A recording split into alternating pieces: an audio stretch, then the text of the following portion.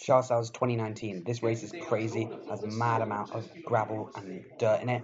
Unfortunately, I can't show you that, but there's a breakaway of three with 6 kilometers to go.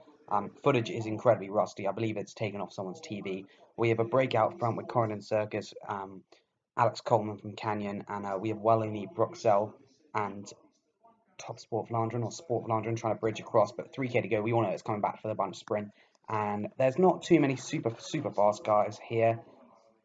Cofidis have got Viviani's younger brother, and then there's Zach Dempster. But again, watch the sprint the first time. I won't say too much about it. The second time you'll see. So Israel Cycling Academy are going on the front for Zach Dempster. Three guys with 1K to go. That's fine. First guy goes 1K to 500. Second guy does 500 to 200. Perfect.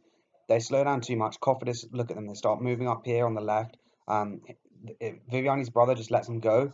And the Cofidis guy goes to the front, but he still drives it. He knows, okay, it's fine, it's fine, it's fine. And then he sort of waits up, drives, and then here we go. Around the corner, Israel seemed to lose everyone. Zach Dempster lets Viviani slide in front of him. Viviani's now second wheel. He doesn't have enough lead out, man, but watch how cool he is around this corner. I'll show you again in the replay. But on this corner, he just lets three guys go ahead of him because he knows if you go around this corner, it's still like 400 meters to go. Maybe 300 meters to go, and he's not going to do it. But look, Viviani slid back third wheel now, and then he comes out from behind these guys and just absolutely destroys them. It wasn't even close in the end. And you can't really see it from the helicopter unless you see it from the helicopter shot.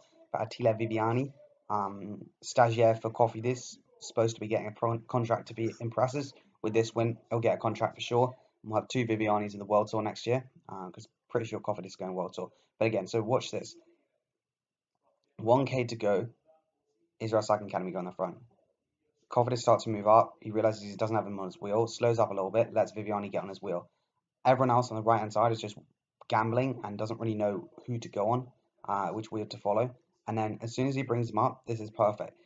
I don't know what this second Israel Cycling Academy does, but he loses the wheel. Viviani shoulders past Zach Dempster, lets him through. Zach Dempster elbows the other guy off. But we're going to pause it in a second, and you're going to see second wheel around this corner.